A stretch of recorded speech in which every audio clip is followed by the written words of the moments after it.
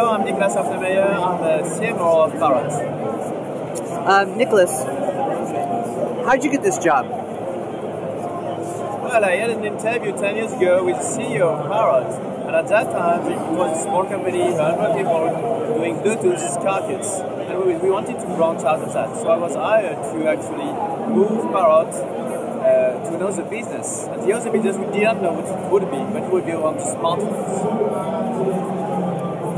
What's the mission of the brand? The mission of Parrot brand is to be fun. That's what we are building. We are building fun drones that are super easy to pilot, and they're really very close to toys. Who is the Parrot audience? Who's it for? So who is the Parrot for?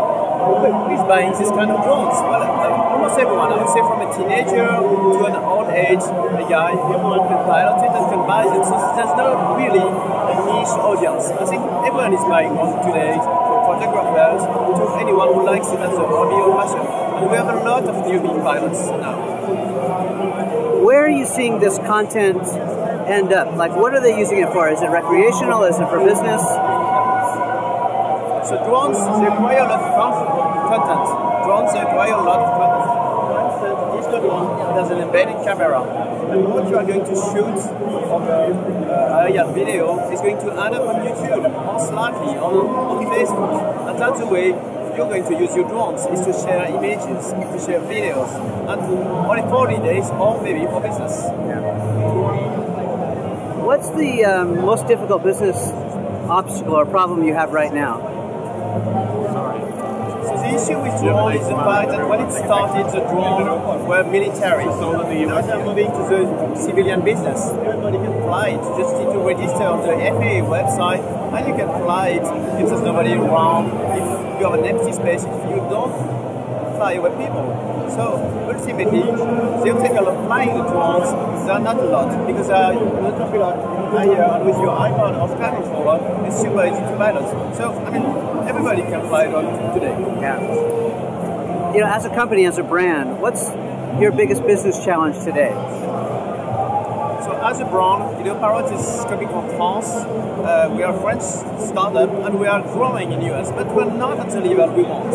So as you can see here with the booth at CES, we are getting bigger, we are hiring a lot of people in the US, and probably I will end up buying advertising, because that's the way you do when you want to grow a brand.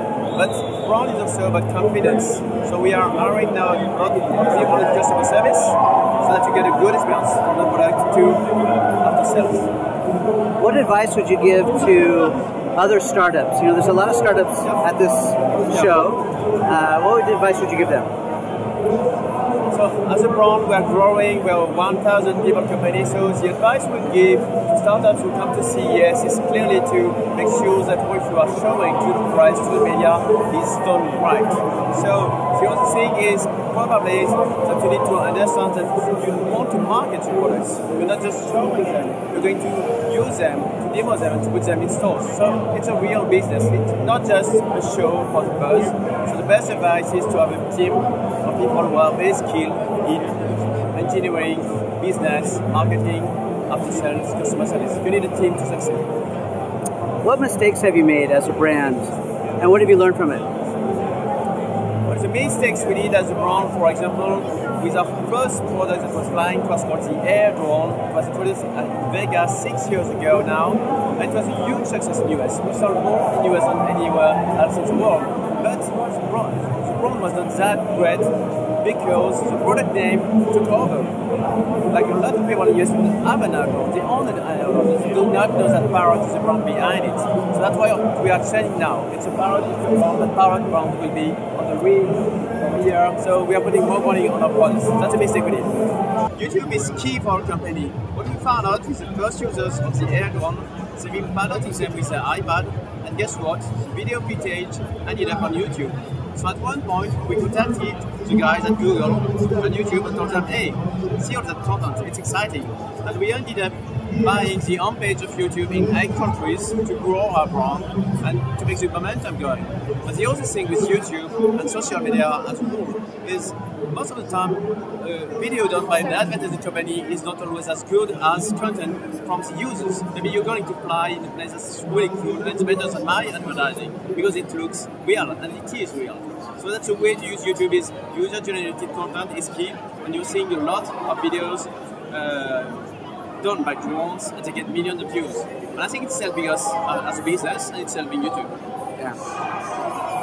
Where are you seeing the most engagement? Are you also seeing on other social platforms like Instagram, Snapchat, and other places? Well, we're not using Snapchat a lot. We've been using Instagram for the past months, and we like it. We use it as well as an advertising platform on top of the social media sharing.